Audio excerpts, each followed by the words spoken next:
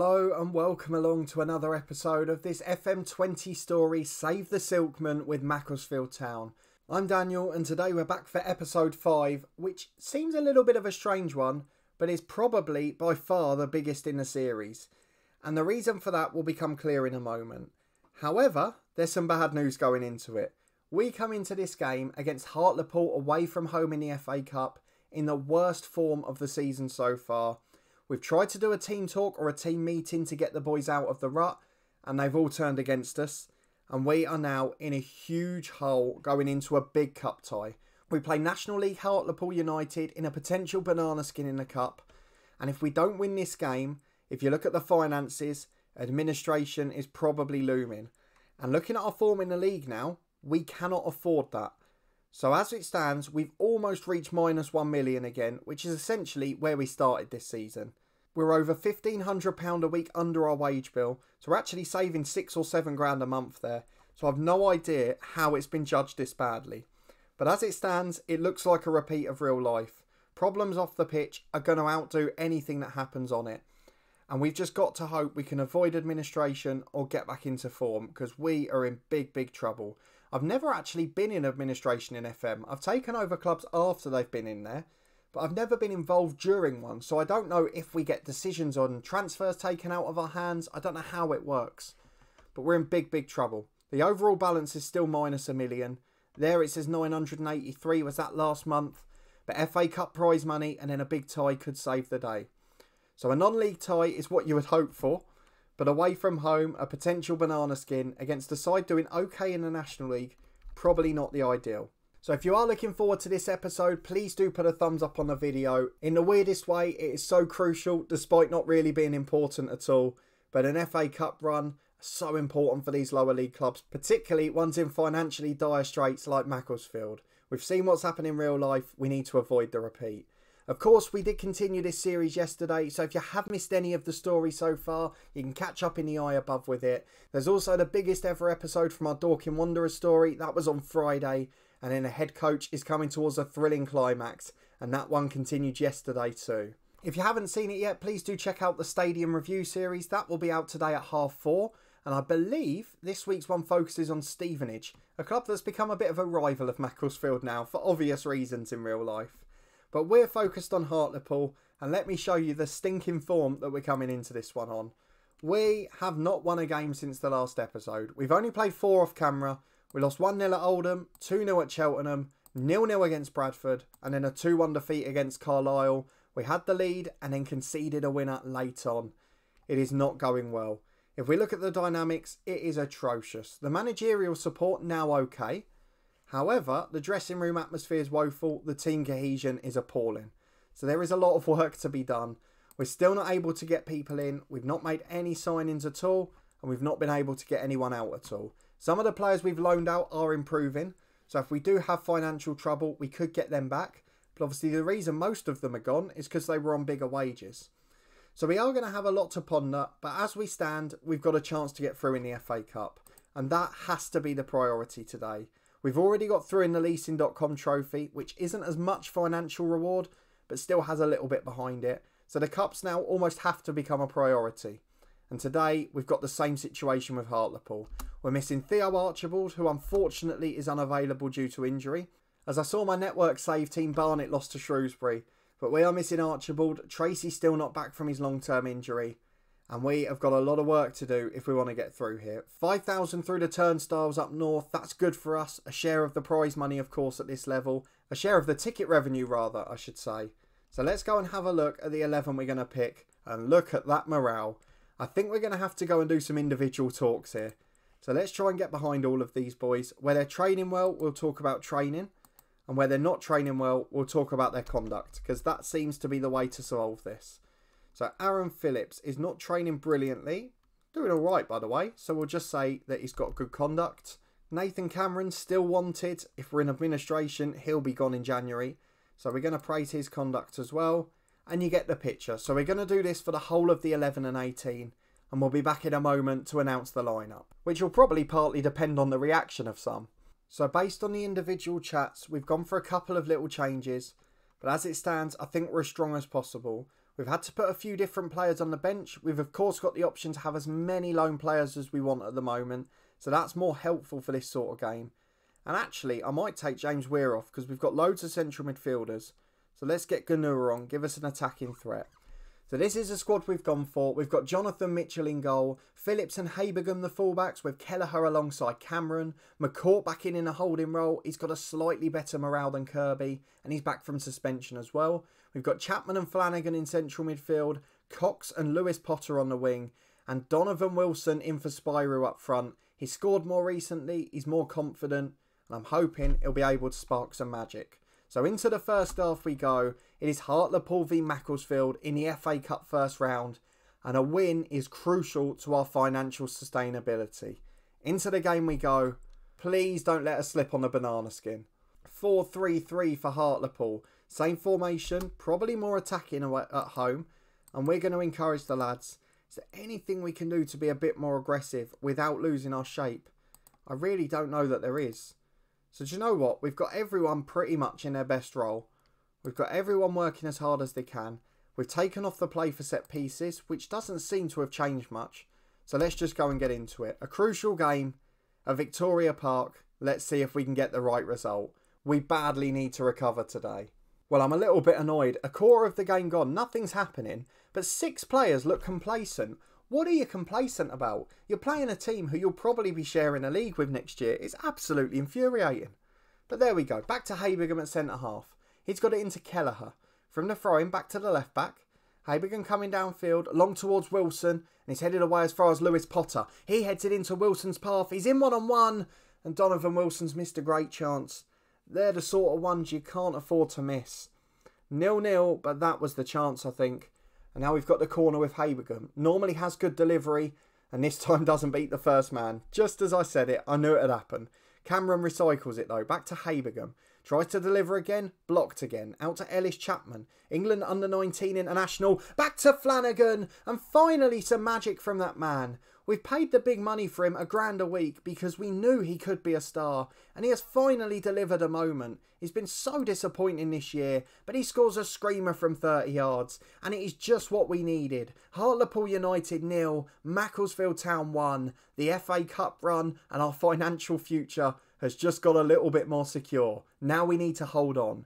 And they have done to half time. It is 1-0 as it stands, and we have been the better side. We're going to tell the lads they've done well because the assistant has agreed, Danny Butterfield. Most of the lads still look complacent though, and I know they're delighted, but this really frightens me.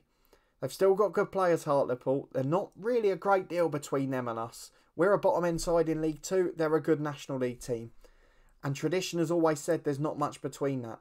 And now it's Hartlepool with a corner, an hour on the clock. Nicky Featherstone takes it, Liddell flicks on, and Aidan Keener has put it in. It is 1-1. And that is why complacency is so bad.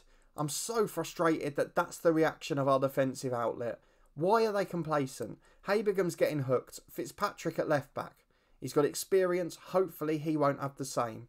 Spyro's going to come on the right wing. Just takes a little bit of pressure off him really. He'll be a winger on support. In fact, we'll put him on attack. And let's see if we can get on the front foot again. 1-1. A replay, not a disaster as it stands. But we want to make sure that we don't go out. I just saw Dorkin had a player sent off in their tie. Had an all non-league game there. And Flanagan's got a free kick. Oh, he's on fire. Kean Flanagan, you have turned up today, son. No goals all season. No assists. No creativity. And today, he has scored 2 screamers. What a free kick from Kean Flanagan. And we're back in front almost immediately. Exactly what we needed again. Brilliant stuff. And just 20 minutes to hold on. And we've got him throwing at left back with Fitzpatrick. Into McCourt, who's had a really good game in that holding role. Been allowed to dictate the play a bit. And here he is again. Goes long over the top towards Wilson. Flick down and Liddell clears away. Only as far as Phillips. To Spyro out on the right. Unusual for him, but should take the pressure off. Not expected to score all the goals out there. Phillips into McCourt. Can he orchestrate another chance? Lovely switch of play, but Southern Hales is there. And Lewis Potter just sort of gave up on the run. And now it's over the top to Keener. He's already scored 1. And now he's scored 2. The defence has been so arrogant in this game. So arrogant, it's frustrating. Aaron Phillips now's going to come off. Corey O'Keefe on for him. Because to be honest, I can't take the complacency. And now half of them look anxious. A bit late to be doing that, isn't it? 72 minutes gone and it's now 2-2. And for a side that defends and doesn't normally concede many, they're now pressured by our feedback and this is not going well. We're at real risk of financial ruin here as Keena picks it up again. Back to Liddell. Liddell inside, nicked by Flanagan. Great work. But he only hoofs it long downfield and there's no one there. Donovan Wilson's not even chasing it really. Odesina down the right. Chapman intercepts. Does he get the foul? He doesn't. It was definitely a foul, I can tell you that. Spyro on the right hand side. Two up with him. Flanagan's inside. If he needs him though, he's going alone down the wing. Now back into Flanagan. Might as well shoot based on today. Delivers to Lewis Potter. Flicked onto Wilson. He's offside. I could see that a mile away. He does put it in. But it remains 2-2. Nothing to get excited about yet. 10 minutes to go. Hartlepool 2, Macclesfield 2. And now we get a warning to close Keena down. That has got to be a joke. I mean, he's as good as any of our strikers. But what a time to suggest that. 4 minutes of stoppage time. And we've got an attacking throw. O'Keefe into Wilson. Back to O'Keefe again. Delivers to the back post. Hales flicks away to Luke James. Back to Rains, the centre half. Long hoof downfield. O'Keefe heads away.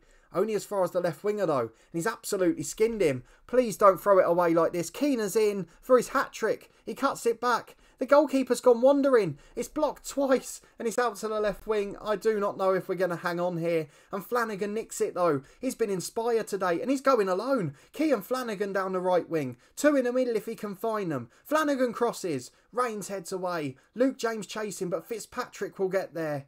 And that's the end of the highlight. And the end of the game. A wonderful second half. Kean Flanagan the saviour.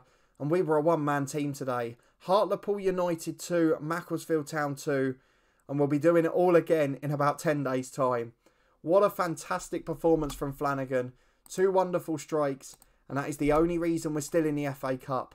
And in fairness, a replay might give us more income.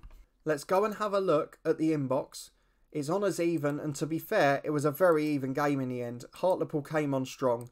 Flanagan did well. Hopefully that gets his confidence up. Hopefully the result builds a little bit as well because we did get a point. What we're going to do though is skip ahead to Monday. We've got the FA Cup second round draw to see who we'll get if we get through. And then we'll see if this first tie has affected our finances at all. So we'll be back in a moment for the big cup draw and hopefully some good news on this front. Well, we're back for the cup draw as promised and things are starting to go wrong yet further. 2 injuries this time. Ironside only a fringe player, but one we were looking to get off the wage bill, and that's not going to happen now. Also one we would have used as a backup in the trophy. Ellis Chapman also out for a couple of weeks. He will miss the replay, which is of course in a week and a half's time. He will also miss this game and the Mansfield one. So we're in a little bit of dire straits now. But let's go and see if there's any good news. What we want in this tie is to beat Hartlepool at home, then get a non-league side at home, and then get a big third round tie. So let's see if that's the case. We're going to draw them one by one. Filed first out, the sort of side we'd like to avoid. And Grimsby have drawn them, the bottom side in League 2. Dulwich Hamlet, similar. They've got Chesterfield or Boreham Wood, so a non-league side into the third round. Gillingham, a League 1 side at home we've got to avoid. Crawley, an all League 2 side we'd like to avoid. MK Dons, Bristol Rovers. Bradford or Lincoln would have been okay because we would have got a big home support, but we've avoided them. Right, we've got a home tie. Hartlepool or Macclesfield. So let's have a look at who we'd like to draw. See, I'd like at home, like a Gateshead. I know we're being disrespectful here and we could get shocked. But Gateshead are in the National League North. And to be honest, I think they're the only ones left. So we're going to have to hope for them or a National League side at home. Please don't let it be bad. Chorley or Kidderminster, that would be a nice one. And don't let it be like a League 1 side that are good but don't have a big following. It's a big side. It's Rotherham United. The same team we're playing in the leasing.com trophy tomorrow. But I tell you what, a well-supported club at the top of League 1, that might get us a big crowd in. Equally, they might think that they can get away with their backup side and it might give us a chance. But is it enough to financially save us? I don't know. So it is going to be a League 1 side at home. The third round dream, probably over. But it could have been worse. That's one of the biggest sides we could have got. So let's have a look at the finances. They've somehow got worse. Despite the gate receipts, it's not really covered the wage bill. So unfortunately, we are now over £1 million in debt. And as it stands, Macclesfield Town are in a world of trouble. This embargo thing's gone a bit quiet. It's been going on at least, what, a month and a half now? There's been talks regarding a takeover. There's been an embargo in place. And we can't bring anyone in, even on free deals. And of course, we can't afford to now. But it is becoming a big problem for us. So I hope it gets resolved eventually. Even if it is administration, let's just get it done and let's get a new owner in. But off the pitch peril, going to dominate this story, just as it did in real life for Macclesfield. And unfortunately, our form has led us sliding down the table. I think we can kiss goodbye to the playoff dream anyway. And now it becomes all about staying up. The gap is 9 points. It really needs to be 12. Because administration surely almost certain now. So if you did enjoy this episode and that very bizarre cup tie, it was on a bit of a knife edge, please do put a thumbs up on the video. The plan is we try and beat Hartlepool in the replay and we'll be back for the second round, which should replace the crew game, or in fact no, it'll go the week in between. So we'll show the second round tie and then possibly the crew match as well. So if you are looking forward to that, please chuck a thumbs up on it. Let me know in the comments what you thought of that display. Our demise in form, which is sending us down the table. The team turning against us in the dressing room. And more importantly, this huge financial deficit is something that has really harmed Macclesfield in real life. And I'm so worried it's going to do the same here. We said the finances screen would be the star of the show. At least we're not lying. So hopefully better news to come in that one next time. We will be back with this weekend series next Saturday at 1 PM. So if you want to make sure you stay up to date and don't miss any of the action, subscribe down below and turn that notification bell on. You'll get alerts as daily FM20 content releases. We've got our 2 long-term stories continuing throughout the week. Our stadium review series later today at 4:30. And our weekly live stream on Tuesday morning at 10 AM. So if you are available and want to get to know us a bit better, please do come along for that. We talk food, football, FM, all sorts of sport. We just talk a bit of everything. It's good fun. Finally, you can catch up with the podcast channel in the eye above. There's a link to our Macclesfield episode there, reacting to, of course, the news that they were relegated by an EFL upheld appeal. And we've also got interviews with professionals, matchday vlogs and much, much more over there too. So hopefully, if you're a football fan, it's something you'll really enjoy. But a massive thanks for watching this one and your continued support of this new series as always. I really do appreciate it. And we will be back next time to see how much in debt we are and whether we're in the second round of the FA Cup and if a big League One side in Rotherham can save this big financial hole. I hope to see you there.